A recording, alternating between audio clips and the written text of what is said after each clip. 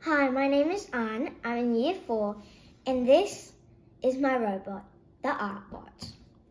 I chose to make them an innovative item for the future. The ArtBot was created to help people who have lost or have no arms, educational purposes, and entertainment purposes. I also designed the robot to help disadvantaged people. They could control the robot using their feet, or even cooler, when we develop a more intelligent robot, they could command it using brainwaves or voice activation. Now, let's look at the parts. The ArtBot has 6 parts: 4 DC motors, a servo motor, a CPU board, a battery case, a receiver board, and a remote control. Think of the CPU board as the brain of the robot. The DC motors are used to move the robot around. The servo motor is used to hold the art tool and move it up and down. You can use whatever art tool you want with this. The battery case to power it.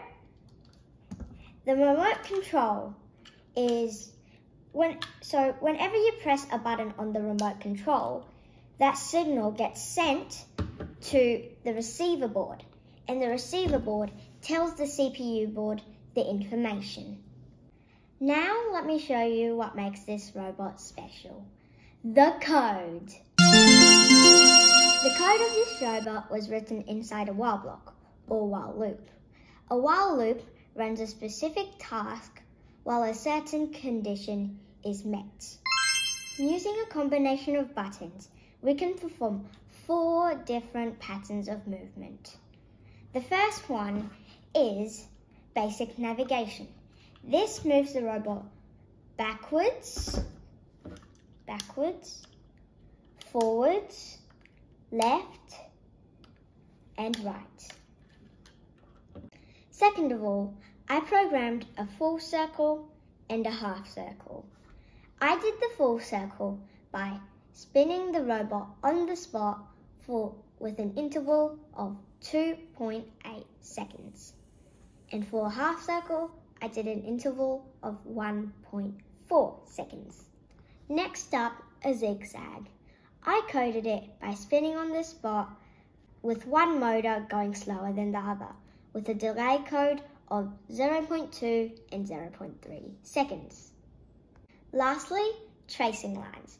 I coded this by putting it in a normal loop, moving it forwards, stopping, moving the servo up, forwards, stopping, moving the servo down, and so on.